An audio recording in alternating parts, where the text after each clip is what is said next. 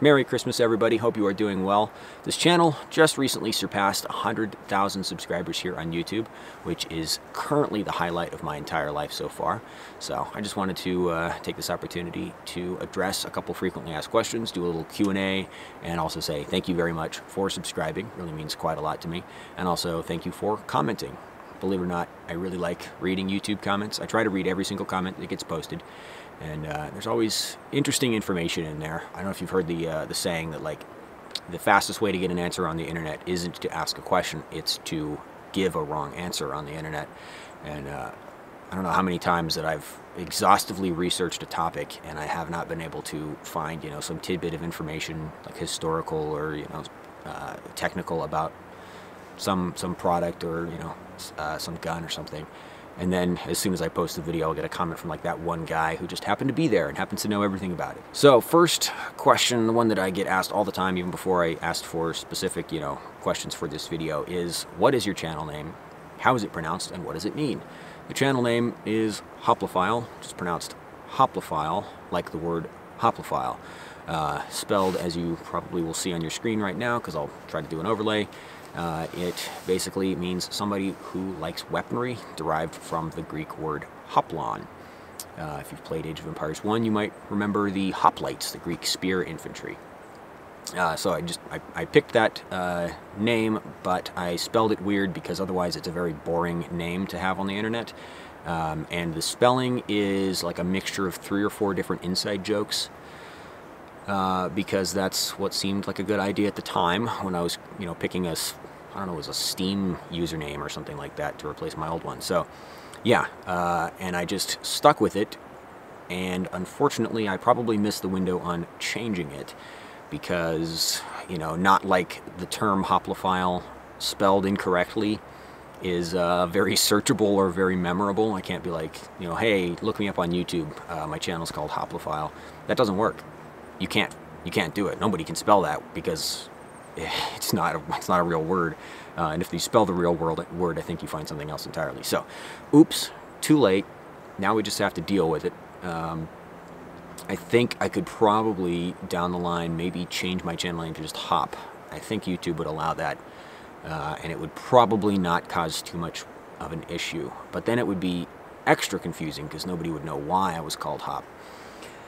Anyway, that's it. Yeah, I picked the word Hoplophile for my screen name on Discord and Steam years ago, and I spelled it wrong because it was more interesting that way.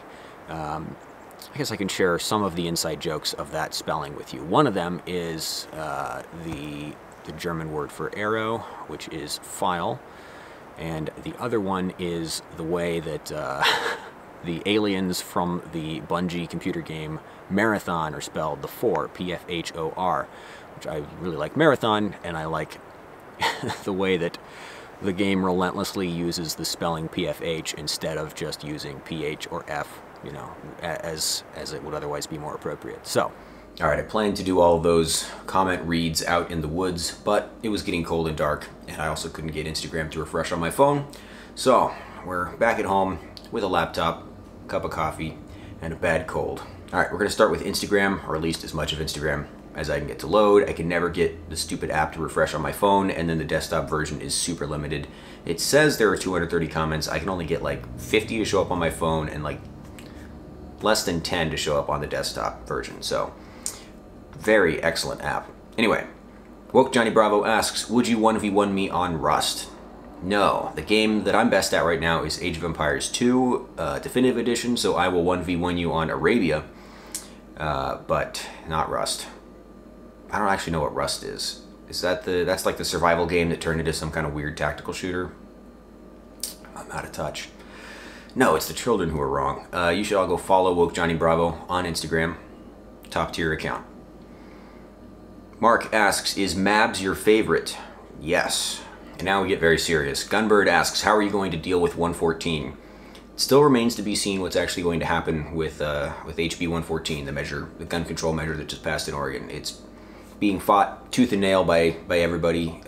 Oregon Firearms Federation, GOA, Firearms Policy Coalition, bunch of injunctions. So far seeming to have some pretty good success. There's basically 2 components to recent Oregon gun control One is a permit to purchase system, and the other one is magazine capacity limits. So it's kind of a half-assed assault weapons ban. They didn't, try to ban features like California or Washington.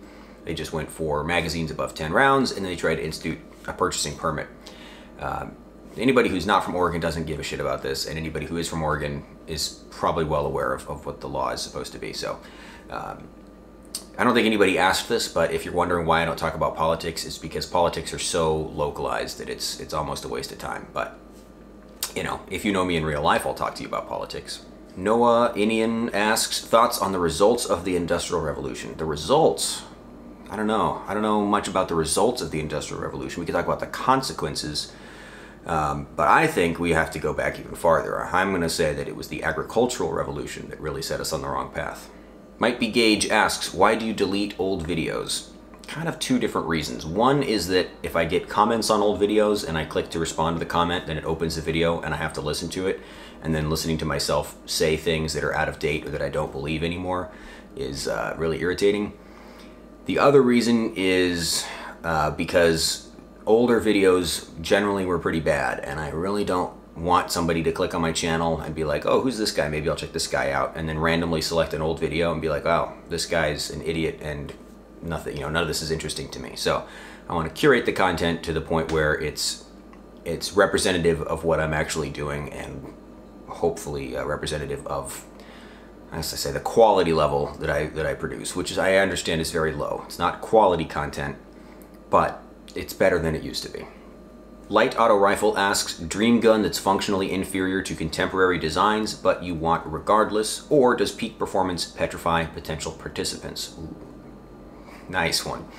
I probably have a whole bunch of different answers for this. I'm going to throw one out, which is the original DPMS Kitty Cat, which was a fixed carry handle style front sight base 7.5 AR, and it was sold to, I think, to be used by SWAT teams as like, almost such a short, small gun that maybe you could probably use it around a ballistic shield or something, or like just extremely close quarters. So, the terminal, the lack of terminal effect out of a 7.5-inch barrel, not so important when you're shooting somebody from the other side of a door jamb.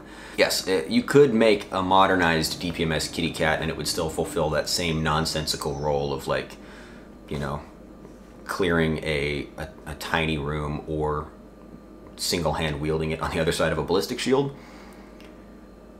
You wouldn't do that, but you could do that, and you could do it better than the actual DPMS Kitty Cat. But that's the cool version, and that's the one that I want.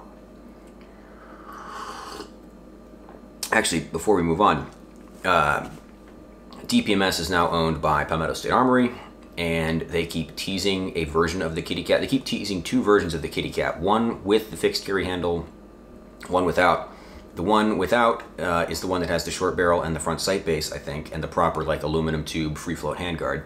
The one with the carry handle is, it's got like a clamshell handguard or something, which is incorrect. And DPMS should be able to get carry handle uppers, because Nodak Spud, the company that makes all the carry handle uppers in the industry, is also owned by Palmetto State Armory. So if you're wondering where all the carry handle uppers went, it almost looks like Palmetto State bought Nodak Spud and then just killed carry handle uppers. Or they're building up for something. I'm not totally sure. But that's probably one of the reasons you can't really get the Brownells Repro rifles right now, is I think because they got all their receiver sets from Nodak Spud, and Nodak Spud is now owned by PSA. Again, I made all that up. It might not be true, but that's my guess.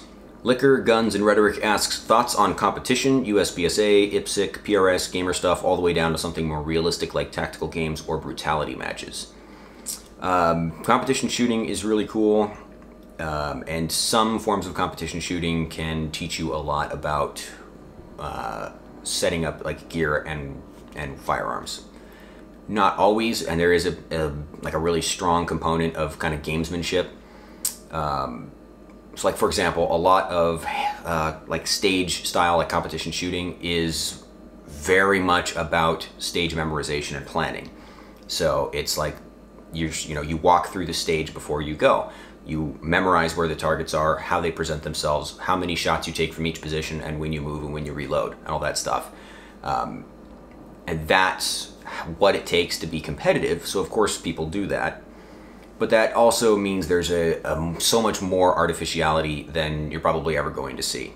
So like unplanned reloads are really hard to practice. But it's also really difficult to practice like unplanned getting into positions to shoot from. I don't know. I could probably ramble on that for a very long time. Same thing with like barricade shooting.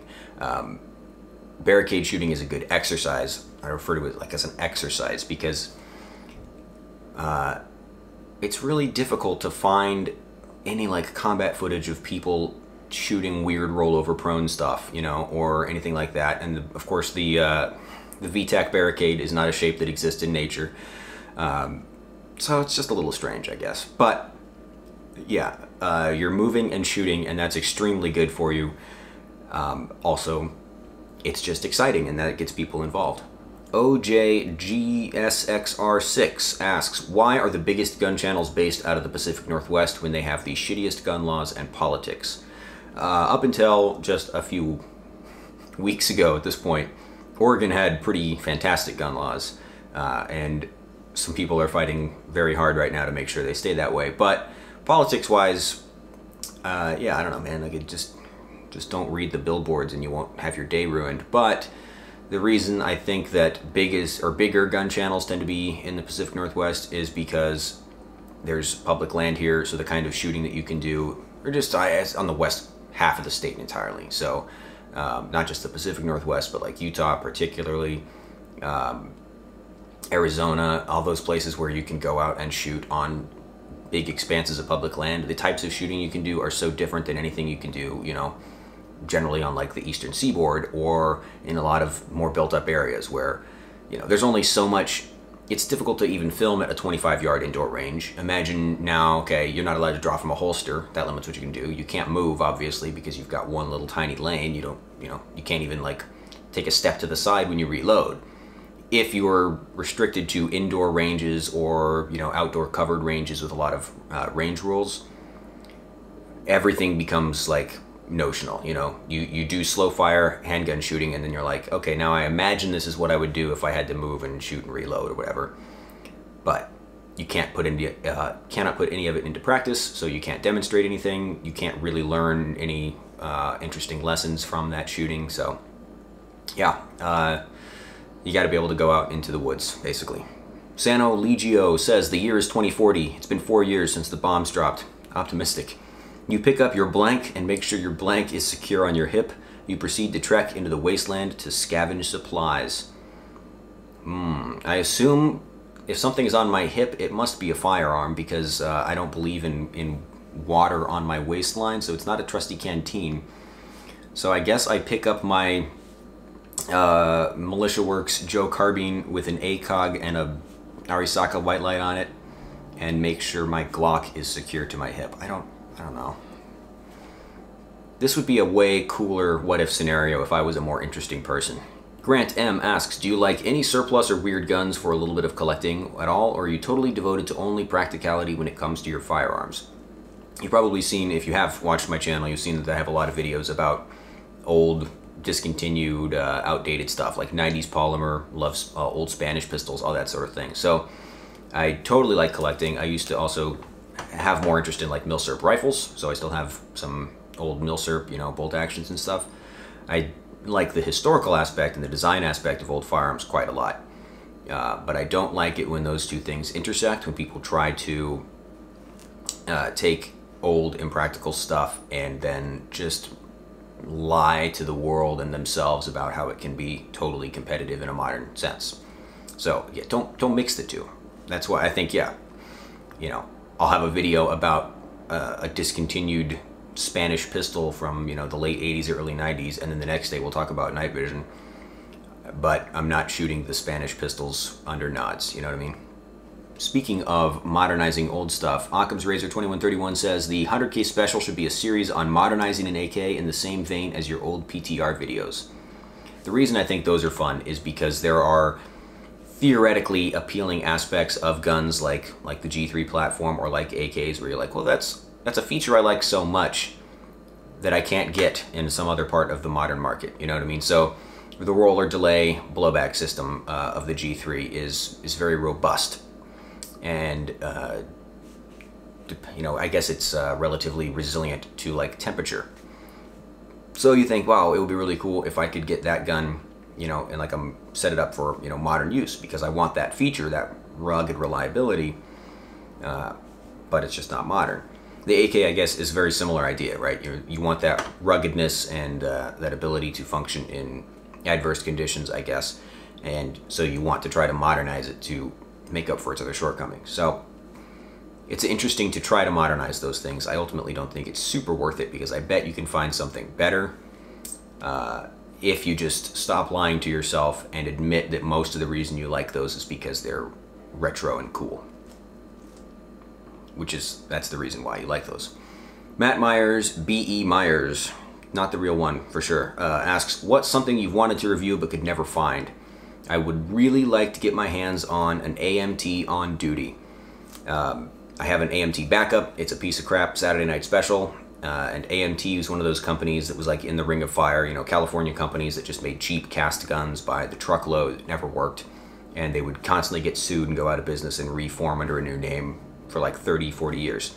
AMT was like upscale Saturday Night Specials. They made 1911s, the hardballer, that looked really cool. They like look really slick and shiny, but they never really worked. And AMT made a pistol called the On Duty in, I think, the early 90s, which was supposed to be like a legitimate modern police duty handgun, as the name suggests.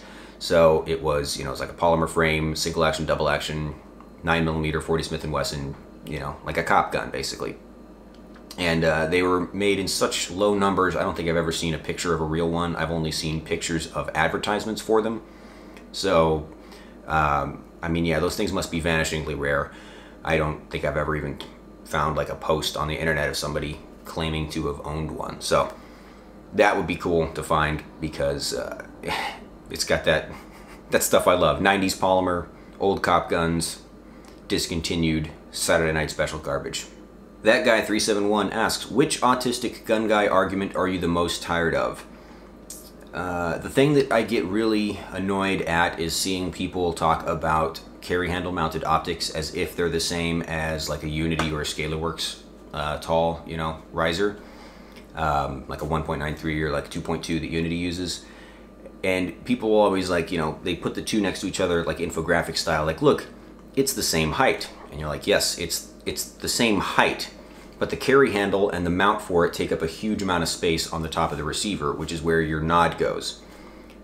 That doesn't happen on a ScalarWorks, you know, or a Unity, because you mount it all the way forward on the receiver and then it's really tall, and there's a bunch of negative space behind it, which is where your night vision goes. So people saying like, oh fuck, carry handle meta, it's perfect for night vision, why didn't we just stick with that, why aren't we going back?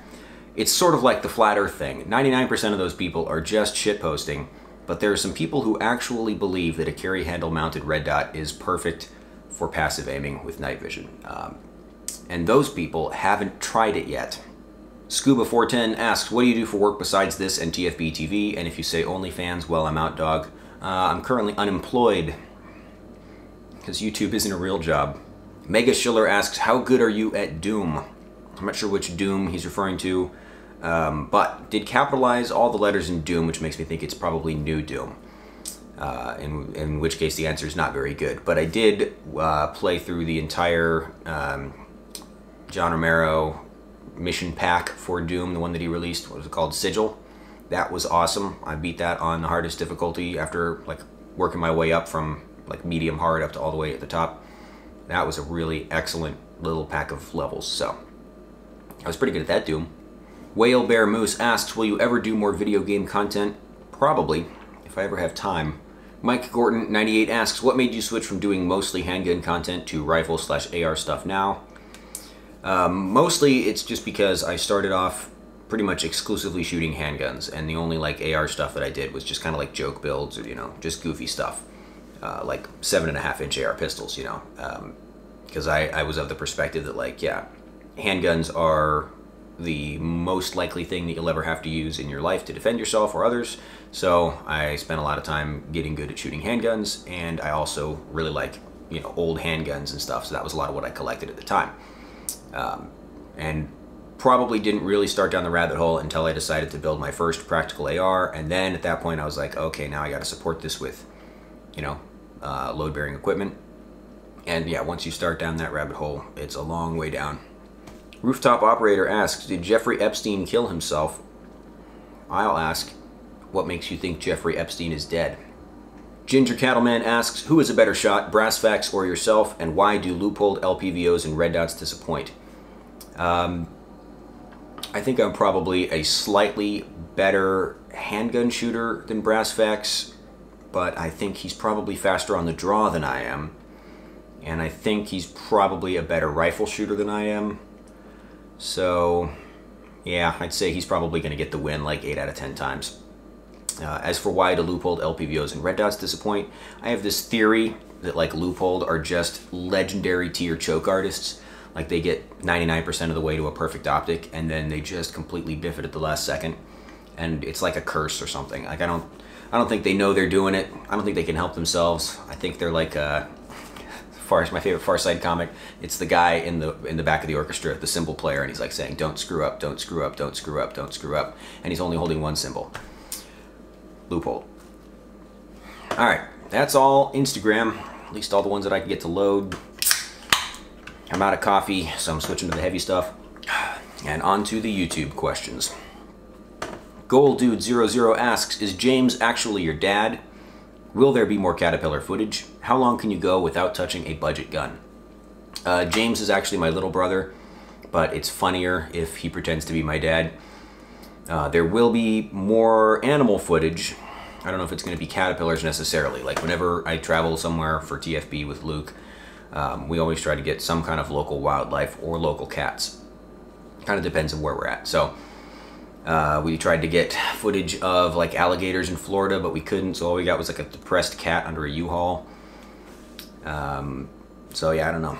Can't promise that I'll ever see another caterpillar again, because who can make that kind of promise to themselves? How long can you go without touching a budget gun? Since I usually carry a budget gun, I guess like 8 hours or something. Tyman604 asks, what is your dream firearm that otherwise you could never own? I think I could probably own almost all firearms. Some of them would just be like hard to find or prohibitively expensive. So if we're going with like something that I literally couldn't own, it would probably be like rare prototypes or yeah, something that never like reached a final stage. So I think it'd be something like the Steyr ACR or something, like one of those weird trials rifles or something that got super advanced and never had more than like a handful produced, of which probably one still exists deactivated in a museum somewhere. So yeah, something like that. Anything from like post Project Salvo or whatever it was, when like flechette ammo and duplex ammo and caseless ammo and high-tech composite materials or whatever. One of those would be really cool, just to be able to experience it, because the number of people that have shot guns that were like that was probably limited to just the engineers and the guys doing the test at the time. So definitely an experience most people don't have. Eldritch asks, how do you feel about the U.S. Army's adoption of the M5 and the 6.8x51 hybrid cartridge? Do you see it as a step forward, a step back, or more of a step sideways? I think it's definitely a step back. There's a really excellent video by Jeff Gerwich of Modern Tactical Shooting talking about the M5 and the Fury / like 6.851, super powerful cartridge. And he is basically of the opinion that it's absolutely a step in the wrong direction. And I think that's because there's a very good reason why we stopped using battle rifles, we being, modern militaries of the world, like me. For a long time, the word was fire and maneuver, and now it's not even that anymore. It's like fire and call for fire. So I think Jeff Gerwich says that like his most important weapon is the radio. His, Mark 18 Mod 0 is just a PDW to keep him out of trouble while he calls for fire, because that's kind of how the modern battlefield works. Infantry weapons have never been casualty producing weapons. It's all about heavy machine guns, indirect fire, explosives, grenades even produce the majority of casualties. So do you need to defeat level 6 Russian armor? Not if they don't have it, and also no, in general you don't. You need to shoot bullets close enough to them that they stay there while the fire support arrives. So, yeah, infantry weapons almost don't matter as long as they produce some amount of fire downrange. Calvin Vang, what made you stray away from your old channel to this one? What stirred your passion for creating videos, and who inspired your videos? Mostly I just kind of got out of the habit of like playing new video games, and once I was not like, you know, immersed in the community or the scene anymore, I just kind of got less and less interested in it. But also I always found those videos were really difficult for me to produce. As for like what stirred my passion for creating videos, it's mainly videos are an excuse to write stuff. Because nobody reads anymore, so writing the written word on the internet is almost a waste of time, but people still watch videos. So if I write something and turn it into a video, then I'm tricking people into reading it with their ears. The gun video specifically is mainly inspired by Nut and Fancy, just because he was, for the longest time, one of the only people who had the appropriate mindset and the appropriately critical outlook. There's so many people in the gun reviews space who just have zero mindset and zero critical thinking skills. So they basically just, they see guns as a fun toy, and they like shooting guns, which is understandable. Guns are cool, shooting guns is very cool. So they're just stoked to be there. Those people tend to make for really good shills, not because they're trying to shill or because they're bought out or anything like that, but just because, you know, that's honest to them, is just being like, hey, I like guns, I like new guns, this gun is new, hell yeah, let's go for it. But that information is not very useful. So I like to research and analyze something and then try to distill that information down into a video. And the way that I do that is by writing them, and then once they've been written, I have no choice but to produce them, even though I don't enjoy the video production part very much. Tyra Lee asks, who is Socks the cat, and what is your relationship with him? Socko is not really a stray cat. I would describe him more as a homeless cat. He doesn't have a fixed abode, so he stays with me. Socko is one of the most like well put together neighborhood street cats I've ever met. Like, he's just takes good care of himself, well groomed, very approachable, very professional looking, because he's got his tuxedo and his two little white mittens or socks on the back feet. So he's just a very clean cut looking cat, and that leads to people trusting him more than they would like a mangy stray. He's, you know, he's no less of a freeloader, but he just looks, you know, he looks like if you just help him out a little bit, then he'll pull himself up by his bootstraps. You know, you're like, oh, just give him a couple dollars and he'll probably get a job tomorrow. You're not worried that he's going to go blow it on smack.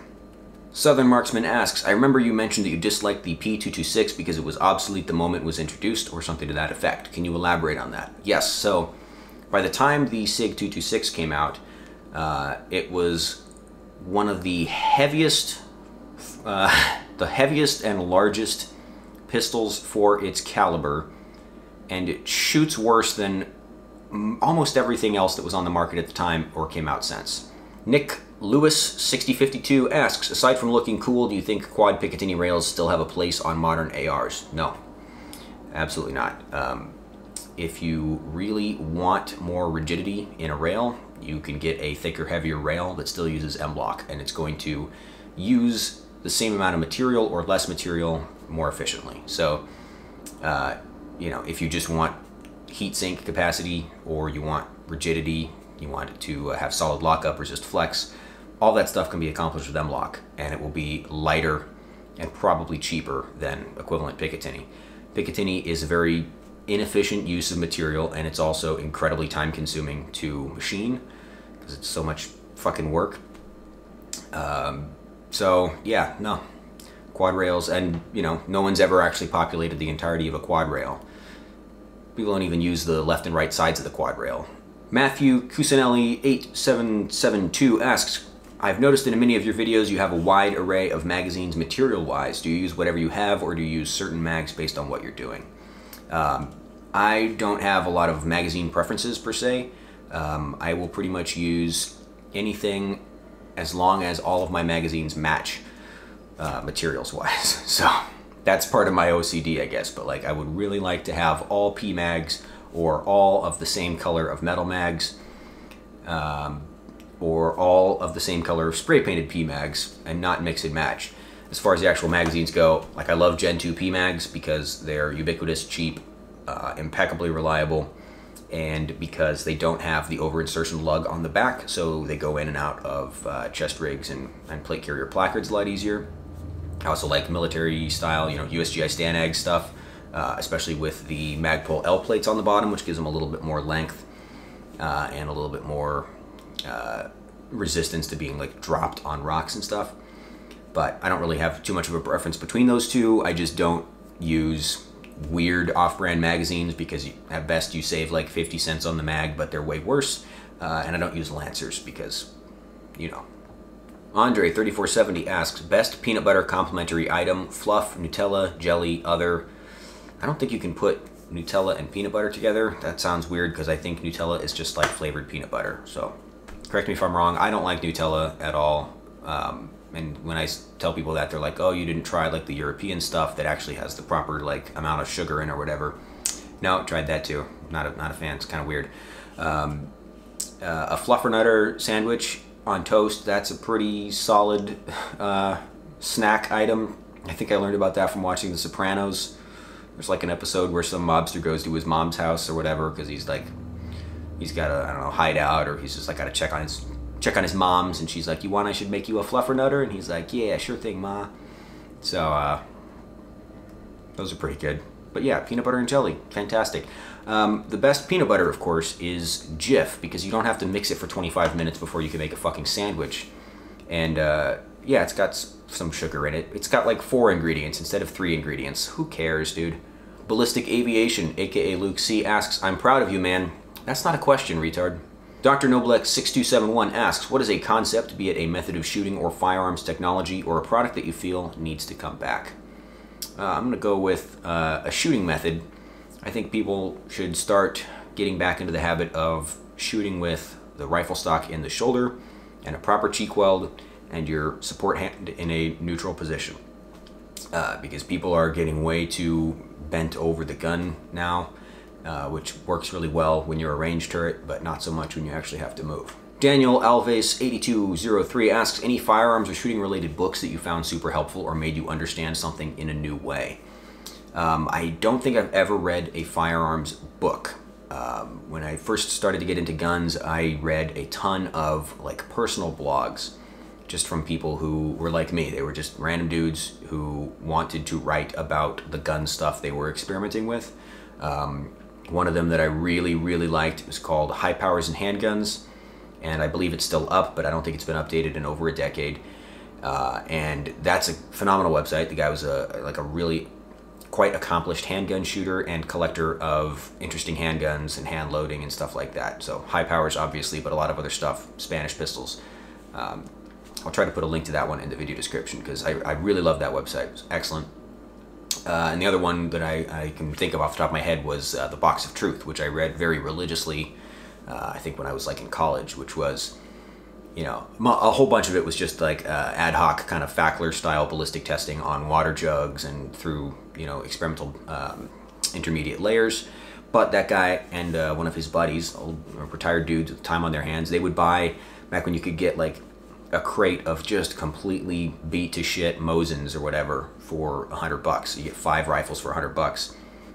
He and his buddy would buy a couple crates, split the rifles up, and then they would all refinish them and turn them back into shooters. And I don't really consider refinishing a piece of shit surplus rifle to be sacrilege. You know, not modifying it anyway, just taking a gun that's literally so dirty and disgusting that it doesn't work, cleaning it up, you know, sanding the wood, refinishing it, you know, painting or rebluing, and turning it back into a piece that can actually be shot. I'm totally cool with that, and I love reading about those things. And that's actually one of my surplus rifles is a Yugoslavian Mauser, which was in such bad shape that I don't think I would have really considered it like even shooter grade, and I refinished it sort of along those lines, you know, cleaned, stripped, restained the stock, and applied, you know, like a clear coat style thing to it. turn it back into a respectable looking shootable rifle. Guru Man Lives 4231 asks, you usually do reviews on semi-automatic, primarily AR platform guns, but it would be interesting to see your take on hunting rifle and bolt action style guns. The main reason that I don't do that is because it's so hard to shoot to great distances in my part of the world, and the accuracy advantages or the shootability advantages of like a quality bolt action are not felt at the ranges that I typically shoot at. So there's just no appeal to them. You know, it's like investing in another type of gun entirely for no benefit. So if I really ever had access to super long range shooting facilities, I would love to get into bolt actions and precision, but it's not possible really. Anonymous Non-Existent asks, will you ever do a video on the Smith & Wesson metal frame series like the 3rd gens? I've seen mention of them, but there hasn't been a video dedicated to them yet. I sold both of my 3rd gen Smiths. I had a 6904 and a 4506, both 3rd gen guns. And they're beautiful guns and they're really cool, but they don't really shoot that great. And they're so ubiquitous as to be a little bit boring. The most interesting thing about them, I guess, is just that the naming scheme was complete nonsense. Just a whole bunch of numbers shotgunned out onto a page. You know, you got to use a decoder ring to figure out what model you're looking at. You know, I probably would buy another one. It would be one of the very basic, like police style, full-size duty 9mm, you know, like a 639 or 659 rather, or a Jesus Christ, see, 5906. You know, just to keep one in the collection, because yeah, I didn't like the 4506 and I didn't really like the 6904, so I got rid of them. There's also just like no history there. You would think that because there were so many of those guns for so long that there would be like interesting stories, but there's just not. Like, they're so boring. It's tragically boring. Concerned Mom 4204 asks, how do you approach the scripts you write for TFB as opposed to your own channel? I think when I write scripts for TFB, I try to include more of the bullet points because a lot of people just refuse to Google anything. So if I say that a gun has a 16-inch barrel threaded 1/2x28 with a mid-length gas system, that's kind of a waste of time and breath because that's information you could just get out of the spec sheet. Now, if I'm doing it for TFB, there's probably a good chance that you saw that video before you heard of the gun in the first place, because a lot of that stuff is like new product. So in that case, it's like, hey, you know, if I'm the one introducing you to the gun, I might as well give you some of the basic specs while we're here, save you the Google. But if I'm doing it for my own channel, it's usually a little more analytical in nature. So I assume that you probably got here because you were interested in reviews of this specific item in the first place. So you probably know the basics and you want to know more like, is it reliable? Is it accurate? How are the ergonomics actually? You're not really just looking to get a bullet point rundown of like, you know, basically reading the sell sheet to you. And there are plenty of videos that do that, and it's very irritating. They'll spend the entire runtime just reiterating the sale sheet and be like, and there you go, that's everything you need to know about the gun. It's like, no, that's nothing I needed to know about the gun. I need to know how it shoots. That's important.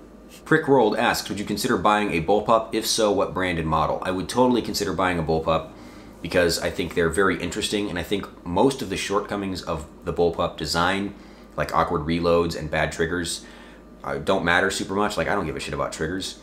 Awkward reload, it's not like a roller delayed gun, for example, where you don't have last shot hold open and you can't insert a loaded mag on a closed bolt. Bullpups are just like a little clumsier, and that's not really a big deal.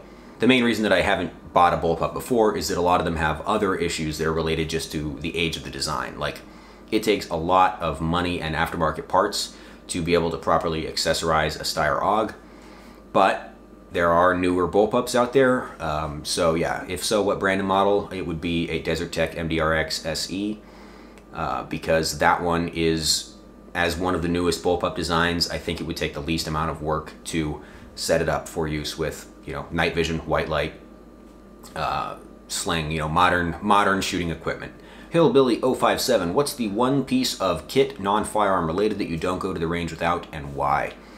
It would just be stuff like gloves, shooting glasses, hearing protection, those like tuna salad cracker snack packs. Those are really good. It's got like crackers and tuna salad, and yeah, it's like the best range snack that I've come across so far. Joshua Jones 335, do you ever miss your old Tahoe that you killed? Those things are worth a mint now. I don't know about a mint. They're definitely worth a lot more than I ever paid for or put into mine. But that's really just cars across the board right now because the market's all fucked. But yes, I miss that. I miss that Tahoe all the time. It was fucking huge. It was the opposite of every other Tahoe that ever existed. Like, you know, I talked to like mechanic friends about it, and they'd be like, "Oh man, you better watch out for that transmission. You better, you know, your rear differential is gonna get fucked. Your the Eaton locker never lasts on those things." But they would say, "Oh, don't worry. Those, you know, those Chevy small block engines are absolutely bulletproof." So my Tahoe, the transfer case was immaculate. The Eaton rear locker actually worked. The E80 electronic limited slip diff or whatever it is in the rear, that worked perfectly fine. Apparently the only one that still works after 20 years. And my transmission was perfectly fine. And the thing that ended up killing it was the engine. It had a head gasket blow through and then cracked the heads. So yeah, I would have loved to keep that thing, but it was just not feasible to try to get it fixed or spend the money to have somebody else fix it. So yeah, I do miss it. I do miss how big it was and just how comfortable it was, and I could fit so much gear in the back and I could still sleep in the back. Like just put all my gear on one side of it and then throw down a sleeping mattress on the other side. Oh, love that truck. Didn't have air conditioning though. I think I bought it for just under $2,000 and I probably spent about $1,000 in like parts and stuff over the, I think like a little over 2 years that I had it. So it was certainly worth every penny. Boston Misner 529 asks, what optics would you recommend for someone with a severe astigmatism? Severe? How severe?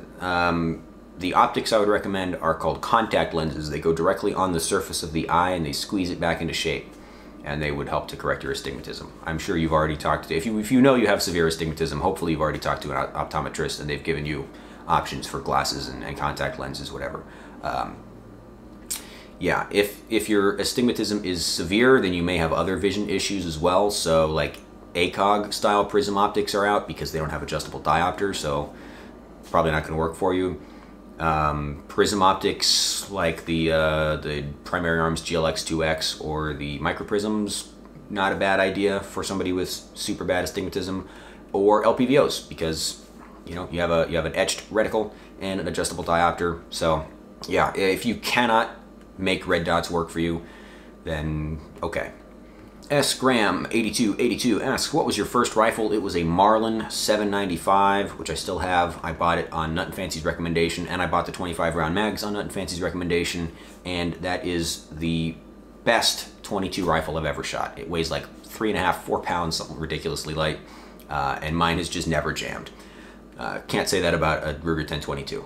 Sam T5716 asks, what is your worst experience with FUDs? I don't shoot at ranges, so I don't have to experience FUDs very much. And if you do encounter a FUD out in the middle of nowhere, they're probably a very based FUD, so I wouldn't worry too much about that. Unless they're a meth FUD, in which case they will kill you and steal the copper out of your car. I do get comments from annoying FUDs who are people that are just like haven't bothered to keep up with like news or firearms law. People who think that like, you know, not so much recently, but people who thought pistol braces were illegal for like the last 4 years, or people who still think you can't shoulder a pistol, stuff like that. Yeah, those people are really fun. Proper Grammar, spelled with a 6, asks, I'm not trying to start any drama, but where do you place yourself and your channel in the GunTuber plane with FUD to meme on the left-right axis and casual to boog on the up-down axis? Oh boy. I guess I would consider myself a boog FUD. Strongly in boog FUD territory. Matthew Williams 9643 asks, where'd you learn how to make such professional PowerPoint presentations? I went to a prestigious 4-year university and I had to make very regular PowerPoint presentations, and those skills translate reasonably well to Google Slides, which is like PowerPoint for people with no money. The Frogstrona asks, what is your favorite Mountain House flavor, and have you tried the new Buffalo Mac?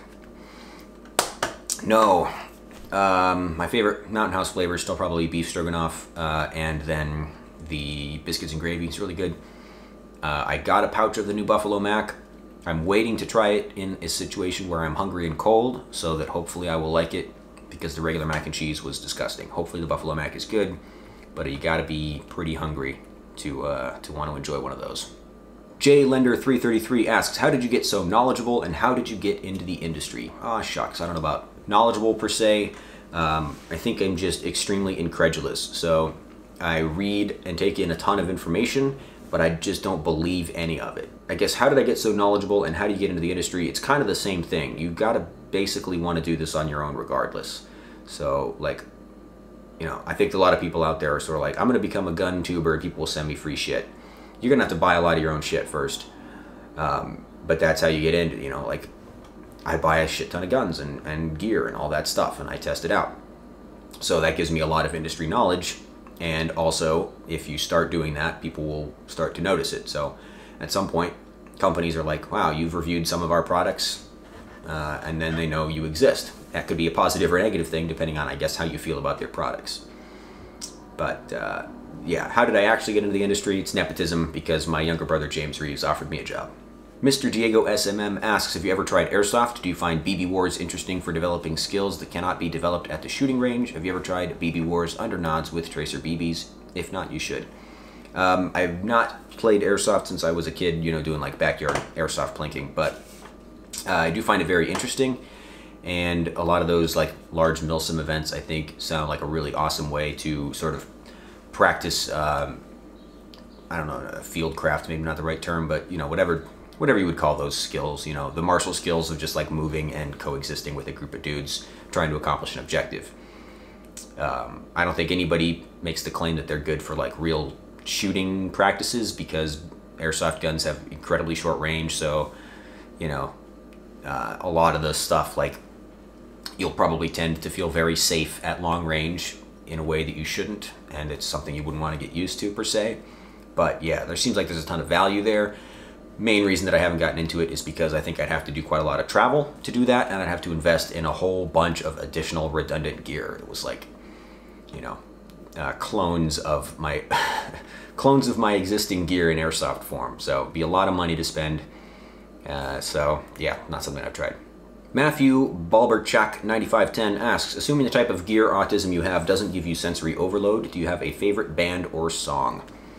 I can never pick a favorite band. Well, I think I'll just pick one that springs to mind. Yeah, I don't know. Favorite song.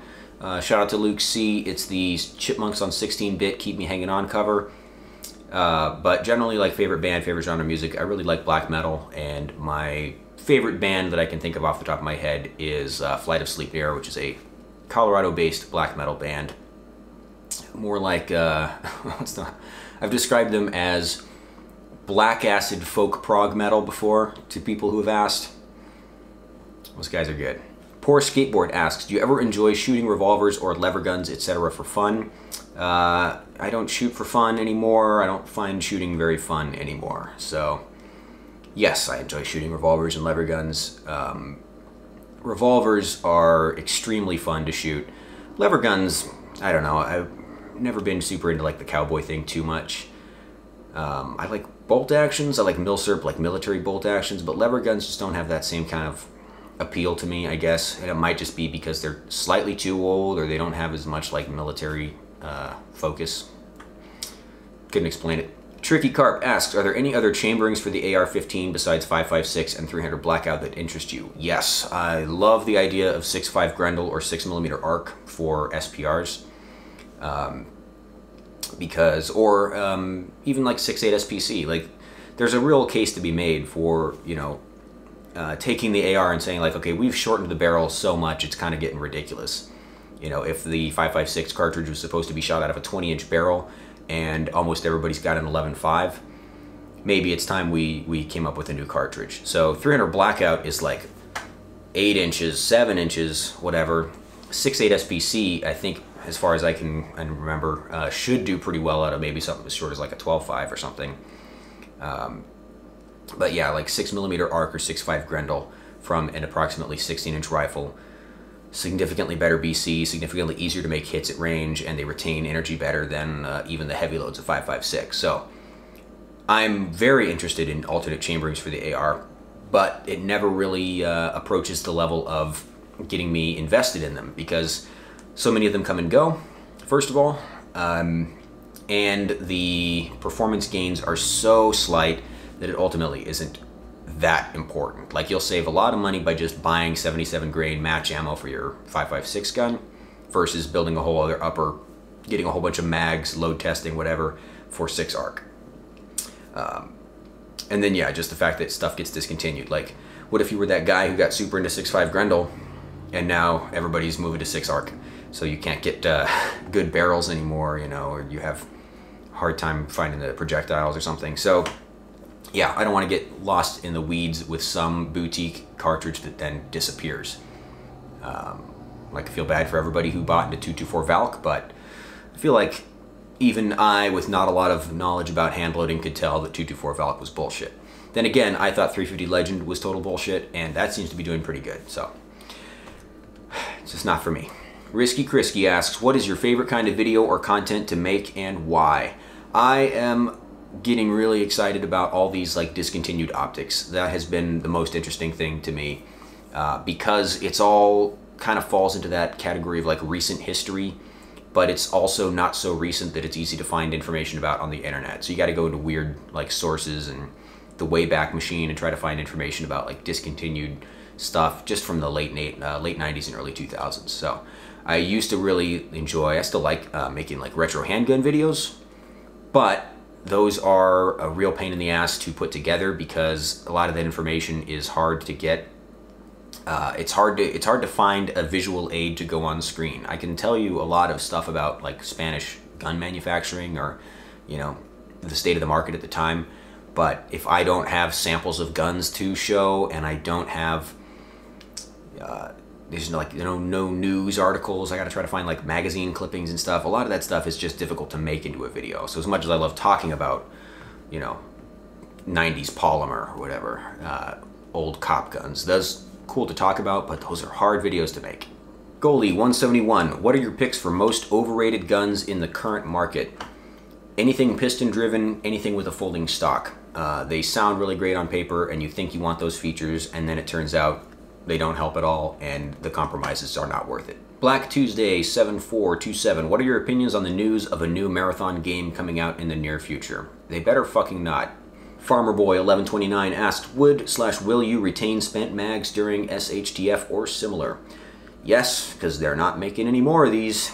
Gavin W9196 asks, as someone currently in the Army, I feel as if I have handicapped my knowledge and skills growth in some areas, like firearms, tactics, and training opportunities, but grown it in others, specifically medically and technically. Would you say that trade-off is worth it? Yeah, I'd say so. There are a lot of skills in life that are really hard to just learn on your own, like through Google or just through fucking around in the woods, but firearms and tactics are probably among those things. Yeah, you can learn that stuff later on your own time. All right, so my camera battery is dying. I'm out of caffeine, and I'm coughing so much that I can't get through an entire answer. So let's go ahead and cut it off there. That was fun. Let's do that again sometime. At the next milestone, which is like 250,000 subscribers, maybe. Actually, I don't think I'm gonna get there. I think there's probably 200,000 people in the entire world who would subscribe to this channel, and I'm not sure I'll be able to find all of them before I die, so I don't know. We'll see what happens. Thanks for watching, everybody. Thank you for subscribing. Thank you for commenting. Subscribe star in the video description. My cat says hi.